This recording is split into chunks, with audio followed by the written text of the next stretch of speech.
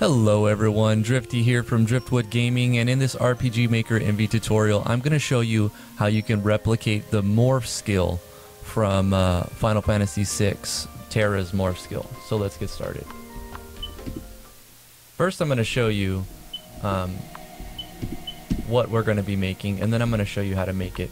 So we've made a new skill class called Morph, and we've allowed 3 different states: the neutral state, which is what you're in to start with, and then the light state and the dark state. So if we were to cast the neutral state right now, nothing would happen because we're already in the neutral state. But if we were to cast the light state, you can see that the character's animation has changed, and not only that, but the skills have changed. So the key skill that the neutral state has is burst, and in the light state you no longer have burst, but you have heal and raise.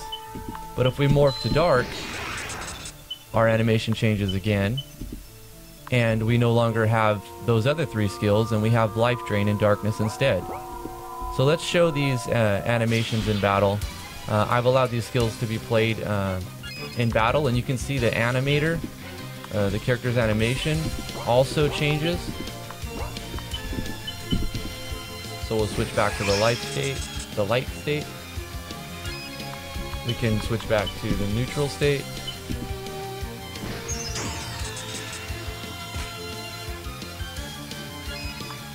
And I guess we'll just end the battle there.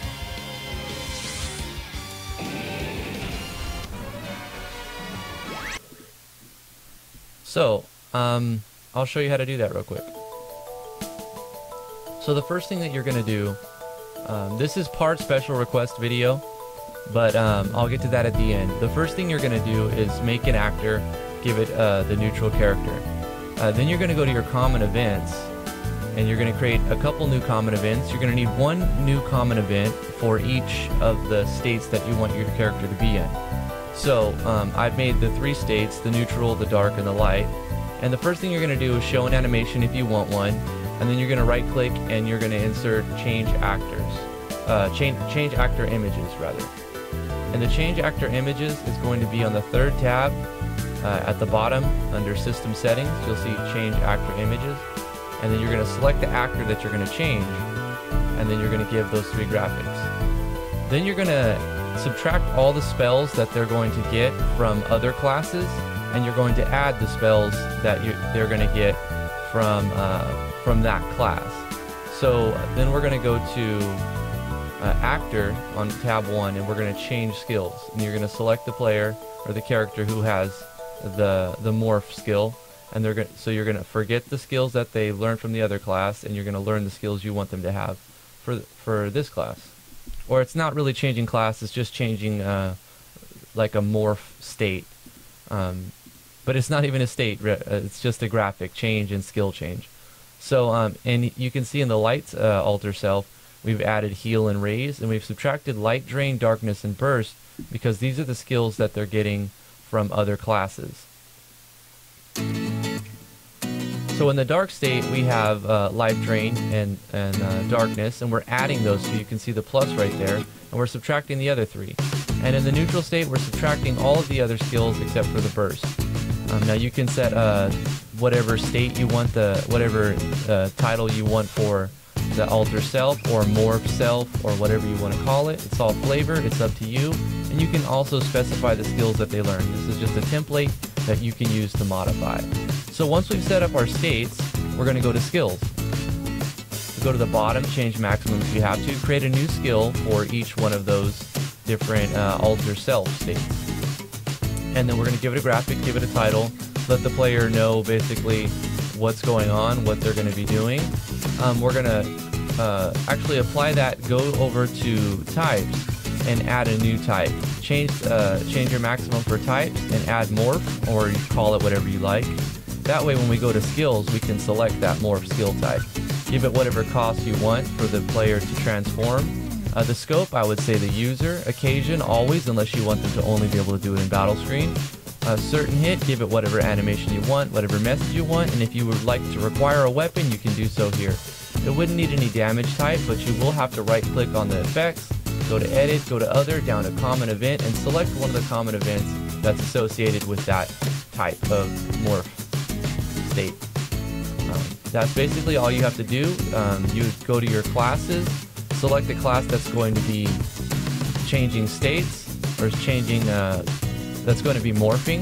It's hard to say this because states we're not even using states, but it's basically like changing states. And then you award them the morph skills at whatever level you want. Make sure they have the ability to use morph. So you would go to edit here in the traits, and then you go over to skill type, and you add skill type, and you select morph or whatever you called it. Once you've done that, you're pretty much done. So to take the second part of this video for special request, Iceblade Fox says, would you mind posting a video that explains what each sprite does, being new to sprites? I understand the concept, however, have no idea the order they follow. A simple template with numbers would do. Maybe some words with their association would help as well. Thank you and have a good day. So Iceblade Fox, let's show you how to do that. So in order to have the character change graphic, we're changing the actor's images. But how you make the images look different is you're going to get GIMP for free, or if you have Photoshop, you can open up your faces, your character animation, and or your SV actors. So once you've opened up all three of those, you're going to basically apply a filter to all of those. So to address Iceblade Fox's question, this is a sprite PNG file, and a sprite is basically just a set of pictures that the game uses to show an animation. So this is the first sprite that's played when you're pressing down. This is the second sprite that's playing when you're pressing down. This is the third. So when you're holding down, it's cycling through these three pictures to create an animation. Same thing for the others. When you're pressing left, it's cycling through these three. When you're pressing right, these three. When you're pressing up, these three. So this sprite PNG has enough room to hold 8 different sprites. 1, 2, 3, 4, 5, 6, 7, 8. If you want to include the character's fallen or slain animation, you can do so right here, but then it would only have room to hold 4 complete sprites. So in order to create a new image, you would just open it up in GIMP or Photoshop or any other editor you like, and you would apply a filter to it. So for this one, I've selected Conte Crayon because we're going to create a new state or a new alter self. So this is going to be a petrified one. You can see as we cycle through, we're changing the graphics for it. But we're going to select the Conte Crayon for this one. We're going to hit OK. We're going to go over to the walking or the battler one, and we're going to apply the same filter there. So this is our battler's petrified, or maybe we can call it stone skin or something. I actually like that. And what's cool about this one, I kind of like the way this one looks, because if you're doing like a sci-fi theme and maybe you have like a holodeck in your game, or maybe it's a computer terminal that's got some sort of a video conference thing, you could use this Conte Crayon one or some other one like it to create like a static-y holodeck face image if you'd like, which is kind of cool. So once we have our images filtered, we're going to save them as. Now we don't want to directly save them because it's going to overwrite the existing one. So we'll create a new one and we'll call it Stone Skin. We'll give a Stone Skin. Not I can't spell. An affix. That's the word. Not a prefix, but an affix to the name. We're going to select a PNG. We're going to save it as a PNG. And we're going to select slowest compression and interlaced. So now we've saved this one as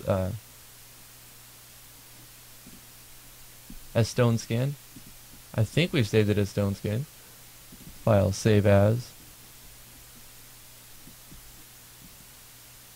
Did I just overwrite? No, I didn't overwrite. I saved it correctly. That's weird. It didn't update right there. But anyway, we're going to continue on and do the same thing for the next one. Save as. And we're going to call this one Stone Skin. And save that as a PNG file right here. Same options. And then we're going to go over here and we're going to save this one as the same. So Battler Stone Skin. Now that we've got those three, if we were to go back into our MV project, we can look at the character, or the actor rather, and we could actually see that he has different animations now because we've applied a filter to them. You can even call that one like a holodeck or something. And that'll also let you use them in the common events. So when you change actor images, you're going to be applying that one to the state. Or the face image, I mean. I keep saying state. But hopefully this video helps you, and hopefully Iceblade Fox has cleared up what a sprite is and how you could use it. This isn't really a spriting tutorial, but it's basically a simple thing that you can do with your sprites to make your character look different at different times. Thank you guys for watching. I really appreciate all of you. Continue to ask your questions in the comments. Remember to like, favorite, share, and subscribe if you want more content like this. And as always, thanks for watching. We'll see you next time.